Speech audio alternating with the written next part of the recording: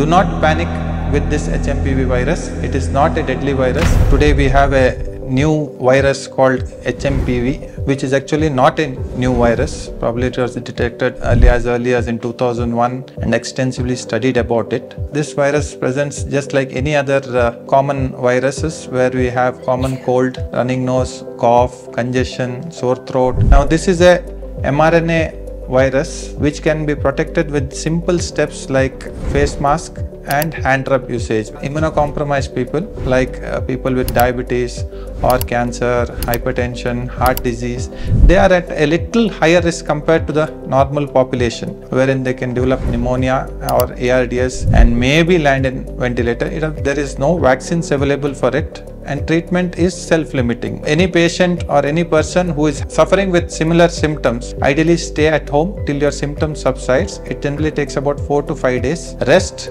lot of hydration and good food. So this itself will cure your disease.